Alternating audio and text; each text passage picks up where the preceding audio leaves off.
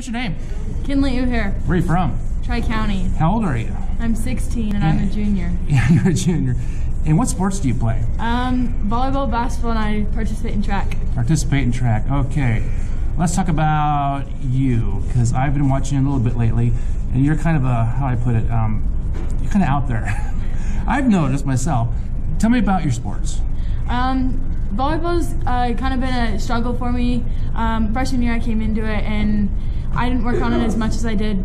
I focused on basketball. Basketball's kind of been my go-to, but my coach never stopped believing me in volleyball, and so this year I was able to be one of the starting setters on our team, and she kind of never gave up on me and gave up on my dream. So I kind of have more confidence than I did my freshman year, even though it's been a struggle, but it's really one of my stronger sports. So you're fun to watch, very fun to watch. Thank you. And basketball? Yeah, it all started back in second grade with Mr. Simpson. He was new here, and going to his camps, he has taught me the game and love I have for basketball. I really have never experienced a connection with that. It's my go-to. When I'm having a bad day, I want to go in the gym and shoot hoops, and it's kind of just relaxing for me. And it's with the coaches that I've had throughout the years, not just Mr. Simpson.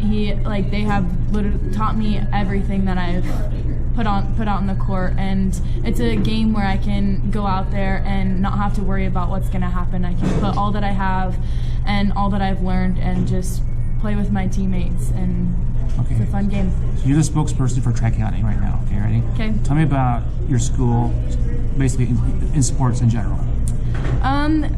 We have a strong football team. They've struggled the past 2 years, but they really turned it around this year, and they made it pretty far into the state games, and it was fun to watch them. Our girls golf, they are pretty good. We had a competitor go to state this year.